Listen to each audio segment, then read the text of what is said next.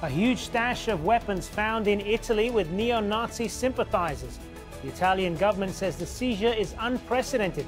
So how significant is this, and what does it tell us about the re-emergence of Nazism and the far-right movement in Europe? This is Inside Story.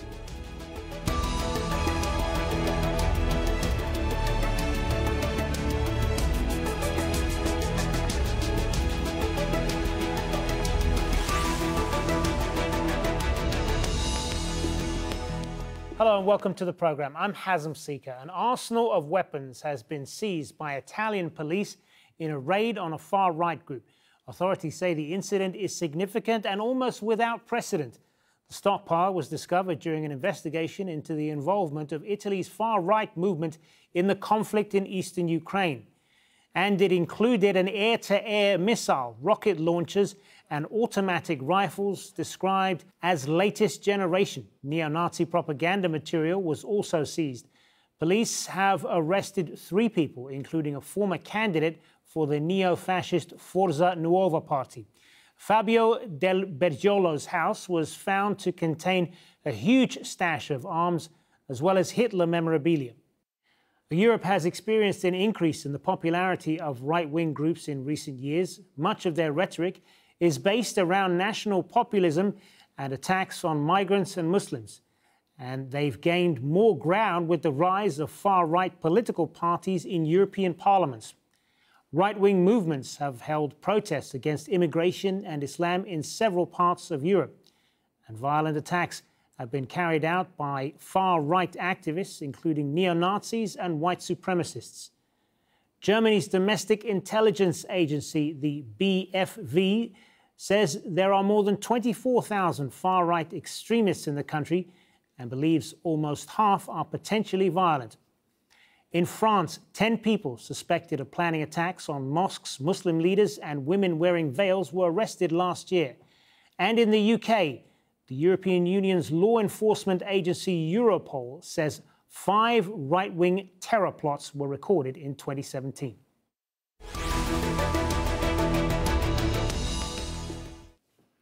Well, let's bring in our guests now to talk more about this. In Pescara, Italy, via Skype, we have Italian journalist Stefano Vergin. In Lisbon, we have Michal Bilovic. He is the chair at the Center for Research on Prejudice at the University of Warsaw.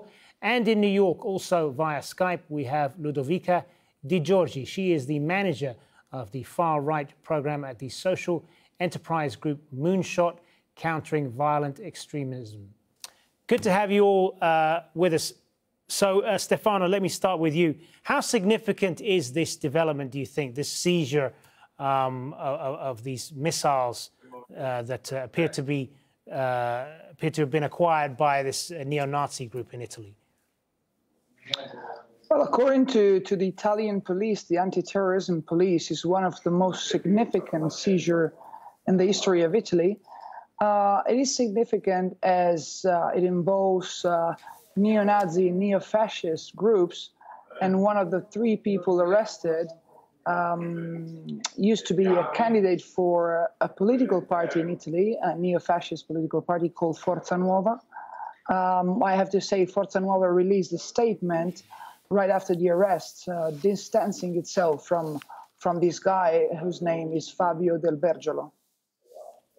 How significant is it then in terms of the larger far-right movement, not just in Italy, but throughout Europe then? Is there a connection there? So far, we cannot say anything about this because the police didn't say anything about connections with other groups. What is sure is that the investigation started because the police was investigating on Italians who had fought alongside Russian-backed separatist forces in eastern Ukraine, namely the Donbas region. So it might have some connections with the other people fighting there. This is from a logical perspective. It's quite interesting on a political basis in Italy, as Forza Nuova and other neo-fascist groups, political parties, have pretty much the same ideology as Italy's ruling party at the moment, which is the League, headed by Matteo Salvini. If you look at the political programs of Forza Nuova, Casa Pound, and the League, they're pretty much the same. Michal Bilovic, how serious is this seizure, do you think? I think this problem is relatively important and significant in the whole Europe. And for example, the party Forza Nuova, the right-wing extremist party in Italy, with whom those people that were found today were connected, this party has very strong connection also to the Polish far right, and they have been present almost every year at the rallies of the Polish right-wing extremist parties, the independence marches in November that we have every year. So you see that these connections are relatively close. And last year, the Polish president was participating in one of these marches. So you could see that they are coming very, very close to the mainstream politics. And also in many countries, for example, in Eastern Europe, they are closely connected to football hooliganism, and football stadiums are places where much of this mobilization of radicalized far right happens. Ludovica Giorgi, now the authorities have been tracking many of these far-right movements across Europe, and there has always been this concern that it could spill over into real violence. Is this evidence of that with the seizure of these weapons? Or is this just an exception? Is this a one-off, do you think? So I don't feel like these can be classified as an exception. There is substantial evidence that the threat of white nationalism, pirate extremism is growing, not just across Europe, but in other countries, including the United States, for example. So according to the Global Terrorism Index, the number of attacks has increased. For example, in the 13 years prior to 2014, there were 20 attacks, but in the 3 years prior to 2017, 61 attacks were recorded. The UK Channel program has recorded an increase of 300% of referrals related to white nationalism since 2012, as compared to an 80% increase in jihadism cases. So this is an evolving terror threat. This is not an exception. They're operating increasingly decentralized networks. And even if we're talking about a small number of perpetrators so far that have matched this kind of activity with real-world violence, they have propensity for high-impact attacks and should be monitored accordingly. Stefano, if I could turn back to you on this, and I'll just broaden this out a bit, and I want to ask you a little bit more about how you believe this may or may not be connected with the rise of far-right movements in Italy in general, which we have seen in the politics in Italy, in its government and in the recent European elections. Well, yes, let me stick to the facts. So this guy, the guy arrested, Del Bergiolo, is a former officer of the Italian Customs and Border Protection Agency. He was one of Forza Nuova's candidates in 2001 at the Italian Senate. In his house, police found large amounts of weapons and neo-Nazi, neo-fascist symbols, such as pictures of Mussolini and Hitler. So going to the political issue, on the other hand, we have to notice that Forza Nuova national leader, Roberto Fiore, who used to be a member of the European Parliament, was sentenced in the 80s by an Italian tribunal for armed band and terrorism. This party, Forza Nuova, along with Casa Pound, these are the two main fascist parties in Italy. As I was mentioning before, if you look at their political programs, they're very similar. They're both nationalists. They both want to stop migrants to enter Italy. They're very traditionally Catholic. They say Islam wants to invade Europe. They're against abortion, homosexuality. They're both against the globalization, both against the influence of the USA on Italy, and both in favor, both pro-Russian, let's say. So if you look at the political program of the League, the party headed by Salvini, you will see it's very similar. So what happens at the elections is that these two neo-fascist parties, Casa Pound and Forza Nuova, didn't get enough votes to have their representatives elected into the parliament. At the same time, the League got 34% of the votes, which is the biggest result they ever had. So according to many Italian political analysts, most of the neo-fascist voters in the end decided to vote for the League, and this is why the League was able to get 34% of the votes. All right, Michal, if we go beyond Italy for a moment and look at Europe more broadly and the rise of these groups, Stefano brings up a number of issues there that are driving this, like immigration, globalization, and so on. To what extent do you see this driving the rise of far-right movements elsewhere in Europe? Yeah, of course. I mean, these movements put on the agenda the problems of immigration. They are usually very closely, very much expressing homophobia and negative attitudes towards gay people and equal rights for gay and straight people in the society. So there are some things that are very much common for them. One thing that I think should be mentioned is the connection with Russia. And of course, when you think about these weapons found in Italy, I mean, they are of no use probably in the current political activity of movements and parties like Forza Nuova in their home countries, but they might be useful for their so-called international missions. And unfortunately, we know that in Poland, for example, the far-right-wing movement Falanga was active in the fights in Donbass, in the eastern Ukraine, joining the Russian-sponsored forces in that area.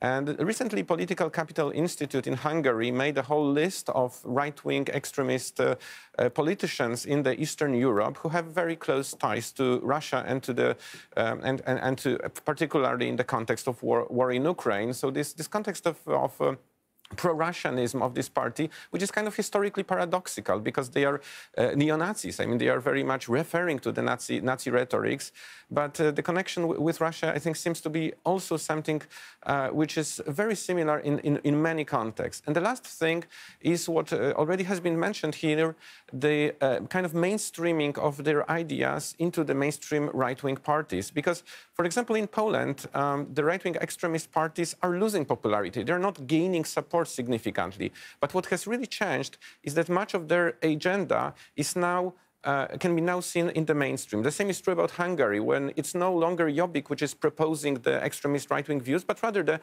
central right-wing Fidesz is taking their ideas. So I would say that their impact on politics is mostly in terms of agenda setting, rather than having their own members of parliament, members of European Parliament, or having some power as parties, as movements. You mentioned there the Russian connection, Michal, and I just want to explore that a little bit more. What do you think is Russia's motivation then, if they're supporting these groups? Is it more about just trying to sow chaos in Europe and to sort of upset the European liberal order? It's very hard to discuss motivations behind that, but we can know what's the consequence of that. And the consequence is destabilization of political life in Europe. It's creating a sense of chaos. And we know that in the sense of chaos, it's much, you can much easier create an impact on political decision-making. And this might be the potential agenda for the, let's say, Russian influencers in the region. Ludovica, we talked a lot there about how immigration seems to be driving a lot of this increased immigration in Europe, resentment towards migrants and so on. But how much has economics played a role in all of this? Because we had the financial crisis just over a decade ago. Many people in Europe haven't really fully recovered from that. To what extent is that feeding resentment, do you think? I think that economics definitely plays a role, especially for certain parties or individuals that are in power that might be using economic crisis to further their political ideas. I do think that problematic rhetoric, whether it uses economics or immigrations or refugees, certainly doesn't help. The use of certain racist tropes, the reluctance to condemn attacks or events like this one certainly works to embolden these groups, and economics sometimes provide provides a useful ground for some of these groups to perpetrate their ideas. It's much easier to condemn other groups, minorities, immigrants, especially when there is an economic crisis taking place. This kind of rhetoric becomes more believable, it gains more traction, and for sure increases the support that these groups can find across different countries, whether that's Italy, Eastern Europe, or the UK. Do you think their popularity, though, Ludovica, has affected mainstream political parties, where in many instances they seem to be giving ground to them in some areas of policy where they perhaps wouldn't have done a few years ago for fear of losing more ground to the far right? So it's important to point out that Munchak TV, the organization that I work for, focuses on violent extremism and not just extremism more broadly. And that's actually really important for us, whether that's dealing with the violent far right, whether it's dealing with violent jihadism. We only focus on the violent fringe of the movement. For sure, the violent fringe of the movement is emboldened by the non-violent one, which in turn can be influenced and can be made stronger by the use of a particular rhetoric or narratives by political parties. Sure, but let me put that then to Stefano. Do you think that this kind of rhetoric has kind of seeped into the mainstream political parties across Europe, in that some of them have adopted some of the ideas, the policies of restricting immigration and so on, for fear of losing further support to them? I would say definitely yes, at least in Italy. As I was mentioning before, political programs of the neo-fascist parties, the only two we have in Italy showing up at the elections, Casa Pound and Forza Nuova, are very similar to the ones of Italy's leading party at the moment, the League. I remember there was an investigation by Italian Carabinieri a few years ago, and they recorded a member of an activist for Forza Nuova, a member of Forza Nuova, and he was telling to Roberto Fiore, the leader of the party, well, Roberto, you should go to Salvini and tell him that he's saying exactly the same thing that we've been saying for years. So in this kind of recording, we can see exactly what you were mentioning, what you were asking before. So yes, the mainstream party were able to digest ideologies that were something that used to be only connected to far-right political parties up to a few years ago, and now these are becoming mainstream ideas. Michel, to what extent do you think you want to chime in there to what Stefano was saying, first of all? Because exactly. I have an impression that it's also about sometimes personal decisions, because recently in Poland we had a person from these right-wing extremist movements incorporated in the national government. So the vice minister of digitalization in Poland is a person who was previously organizing marches of independence, and he had very close contacts to Forza Nuova in Italy. So you can see how close are these environments, that we have more or less mainstream political party cookies in the Polish parliament, and this party invited Forza Nuova to visit the Polish parliament. And these connections between the mainstream parties and the extremists is becoming increasingly visible. One thing in terms of agenda and in terms of ideology, which seems to be created by right-wing extremists in Europe and now became prevalent also in the mainstream politics, is conspiracy theories. Most of these right-wing extremist parties were built on very strong conspiracy theories about George Soros, about Jewish institutions, about Jewish influences, about liberal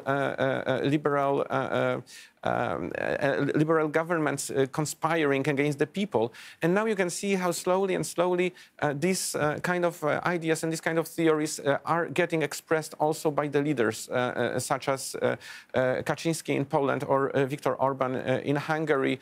And we know that in times of turmoil, in difficult times, in times of instability, where people lose the sense of control over politics, these conspiracy theories organize their knowledge. They are helpful in restoring the sense of security and certainty. And maybe this is why these ideas that were created on extreme far right became so prevalent today in politics, also in the mainstream politics. I want to ask you as well, to what extent has the internet played a role in all of this, in particular social media, in fueling the rise of these groups? I mean, one former white supremacist described the internet as a 24-hour hate buffet, the idea that it's always there and it's easily accessible. How much of a factor is that? The influences of internet activity on such actions are obvious, and in many cases, for example, I think it was in case of the Pittsburgh synagogue shooting in the United States and several other attacks of extreme right-wing violence, you could see that these people became radicalized on 4chan, 8chan, or on the radical social media. But this is true also about the mainstream social media like Twitter, where the debate becomes very much influenced by the pressures from the radicalized voices, and it seems that much of the radicalization currently, and we are talking about any form of radicalization, but particularly so about the right-wing radicalization, it happens in the social media. And our research shows that people exposed to hate speech on internet, in the end, start to generate such language much more often. So it is a way to transform people who are relatively tolerant into haters, into racist, and maybe even into terrorists if such weapons are around, if such weapons are accessible to such movements, as we could see in Italy. Ludovica, you represent a group that is trying to counter this movement, particularly, as you said earlier, violent extremism. What are some of the ways that you try to do that, that your organization tries to do that? So the emergence of new social media platform has allowed violent extremists, violent white nationalist groups to recruit and radicalize at unprecedented rates online. They're active on major platforms, including Twitter, Facebook, YouTube, also more niche forums, including 8chan and 4chan. They've even created their own platforms when coordinated takedowns have taken place. On some of the more mainstream ones, places like Gab, Stormfront was also one of the oldest forums on the internet, and it's a white supremacist forums. So the technology has basically the use of technology by right-wing extremist groups has evolved over the last few years, which of course poses a challenge, but it also sort of presents us with an opportunity, and we like to see it very much as an opportunity because every individual that is coordinating this sort of group in the offline space most of the time has a presence online. And this presence online means that they leave breadcrumbs related to the offline activity a lot of times, either by searching for how to join certain groups or where to buy certain merchandise related to violent extremist groups on Google, or whether it's about sharing some of the content that these groups produce or more performative social media platforms. And this presents us with an opportunity because it allows us to find them, to reach them, and to provide them with the help that they need to actually transition out of extremist movements, whether this is through global counter-messaging campaigns. The organization that I work for developed one of these in partnership with Google called the redirect method, which is based on the idea of using advertising, just like just general commercial companies do, to identify and reach individuals online and then redirect them away from violent content and towards more positive counter-narrative material. Down to one-to-one interventions where individuals are identified online that are reached, one-to-one conversations are established with them, with trained intervention providers, former extremists, therapists and counselors, really whatever the individuals might need to make sure that they can successfully transition out of extremist movements. And then once this trust, this conversation is established online, the conversation then transitions into the offline space where they're given the support that they need to sort of disengage and reintegrate into society. All right, we are going to have to leave it there. I want to thank all three of you for taking part. Stefano Vergigna, Michal Bilevic and Ludovica Di Giorgi. Thanks very much for being on Inside Story. And thank you, as always, for watching. Remember, you can see this program anytime by visiting our website at aljazeera.com. And for further discussion, you can go to our Facebook page, that's facebook.com/AJ Inside Story. You can also join the conversation on Twitter. Our handle there is at AJ Inside Story. And from me, Hazem Sika, and the whole team here, bye for now.